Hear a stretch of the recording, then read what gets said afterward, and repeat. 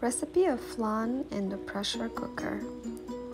The ingredients we need: 5 eggs, condensed and evaporated milk, cream cheese at room temperature, some vanilla, and sugar.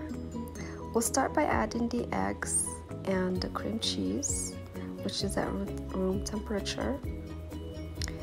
We'll add the condensed milk and the evaporated milk. And I didn't have vanilla, so I'm using vanilla sugar.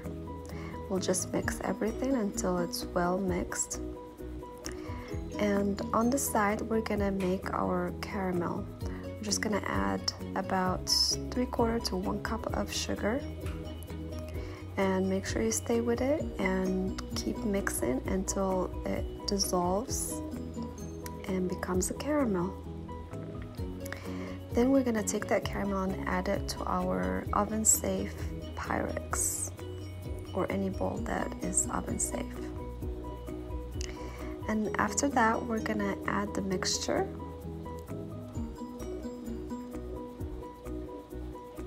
The mixture is very creamy. I'm going to line my pressure cooker with a steam basket, or you can use a rack, and add some hot water. I covered with aluminum foil my Pyrex bowl, and I made a kind of like a holder with aluminum foil too. This will help me pick up the bowl once it's cooked. Then I'm gonna place in the pressure cooker and use the pressure cooker setting and select desserts. After 20 minutes, I had to add another 10 minutes for it to cook well. Then it's ready.